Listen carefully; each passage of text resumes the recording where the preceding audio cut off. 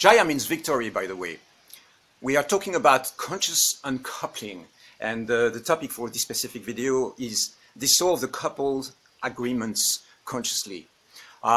When you enter into a relationship, when you enter into coupling, you agree to certain things, whether it's conscious or not. You know, you are my girlfriend, you are my boyfriend, you are my husband or my wife. There is a sense of belonging, there is a sense of attachment to something. There is also prioritizing, there is also a need for safety, there is a need for clarity, a need for transparency.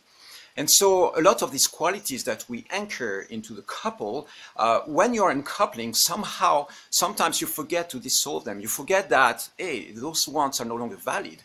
And for instance, when you're in couple, your partner or your ex no longer has the right to tell you what to do. You know, the control patterns that were there before, for instance, if you transition and you start dating somebody else, then the control patterns can no longer be applied.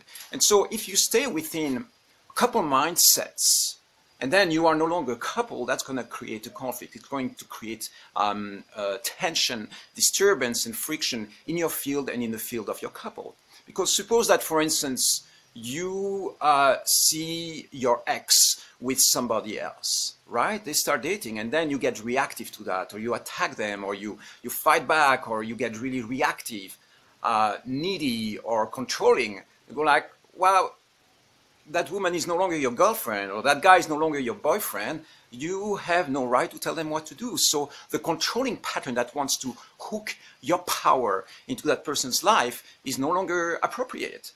They have the right for self-determination and they are free from now on. The fact that they want to be considerate of you or not, that's another story. You know, it's their choice. If they say, well, I can see that if I was dating that person that would hurt you, therefore I'm not going to date them.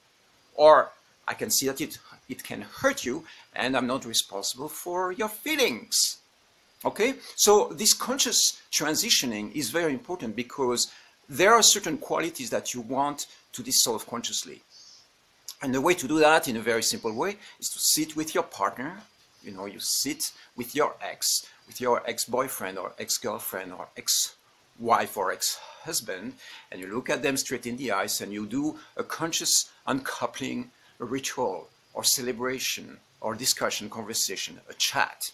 And by doing that, you are going to anchor new values and new agreements. And here's what it can look like. If I'm breaking up, or if I'm transitioning out of a relationship with a girlfriend, an ex, then I can look at her straight in the eyes and go like, you are no longer my girlfriend. You are no longer my priority. From now on, I am free to do whatever I want. I no longer give you the right to control, direct, or have demands on me. I am free.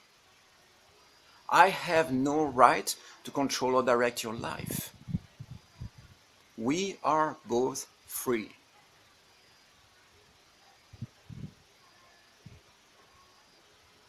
If you ask me questions about my personal life, I am free to answer or not. Transparency is not a given. Even honesty is not a given.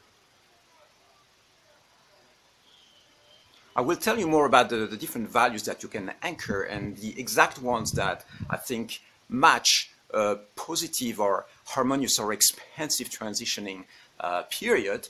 But for now, just listen to this. Listen to those core things that you have been doing in your relationship and that you no longer want to do. And so in anchoring these, these new values and these new patterns, you are going to reprogram the core of your relationship to new mindsets and new unspoken or spoken agreements. I hope that makes sense. I love you.